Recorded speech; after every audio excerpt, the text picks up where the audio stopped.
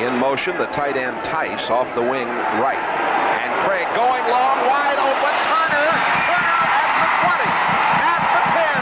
Touchdown, Seattle.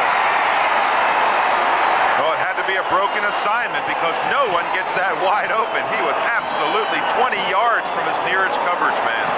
Dave Craig puts it on consignment to Daryl Turner, 72 yards. Look at there, 5 of his 16 receptions have been for TDs. They don't call him Burner Turner for nothing. He can burn you in a heartbeat, and he did it that time. As he broke off the line of scrimmage, he gave a fake, just streaked down the sideline. Jay, there was no one within 15 yards of him when he caught that ball. John L. Sullivan was beaten on the play. Well, there's the pass. Look how wide open. Look at that. There's no one.